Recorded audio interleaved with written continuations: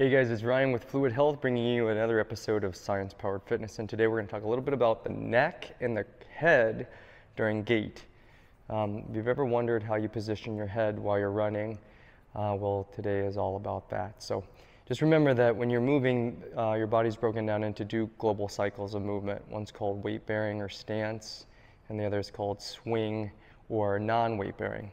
So the joints go into a contracted state where everything compresses when you weight into gravity, and then your body then has to stabilize momentarily and then advance the weight of the opposite side of the body forward, basically relaxing the muscles on the one side as you exit the muscle strategy associated with weight bearing, and then you let go of it and then you move into weight bearing on the other side. So it's this combination of contract and release of these opposing forces as you move your body into gravity, find stability, and then advance and swing the body forward on the opposite side. So that's normally referred to as stance and swing biomechanics.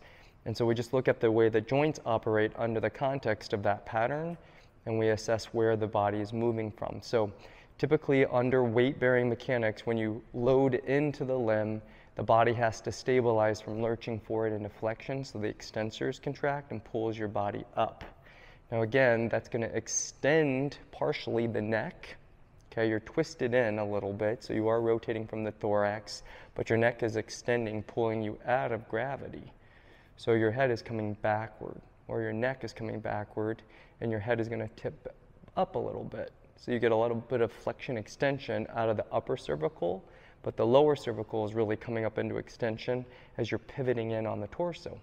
Now that's all happening to bring you out of gravity, and at around mid-stance of your gait cycle, you start to use the opposite side of your neck, these neck flexors, your sterno and scalene, to rotate your head into your lead hand.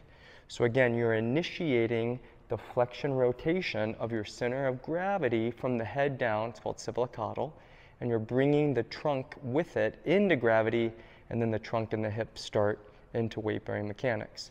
So there's a partial extension taking you out of gravity, and then you load into flexion into gravity, and your neck is basically oscillating, making small adjustments to the, again, weight distribution through the canister and the hips. But by and large, you're going into extension through the neck as you're in weight bearing, and then into flexion, into suspension. And we start to see a differential around mid-stance when that takes over a net flexion rotation into gravity to prepare for the stance side on the opposite side. A little complicated, yes, but once you start practicing it and starting to recognize where your head orientation goes, we generally just cue the head goes to the lead hand, right? You're just basically rotating into flexion on the contralateral side, bring the weight in, and then again assume load so that the limbs don't have to do as much. Also, why sometimes we get muscle imbalances as we start to overuse the neck musculature to try to find, again, a compensation for a lack of control from the canister. So the neck can get involved in that as well. Questions on any of this, remember, reach out to us at admin@fluidhealthandfitness.com. Remember, your body's designed to move, so stay in motion, and we'll see you next time.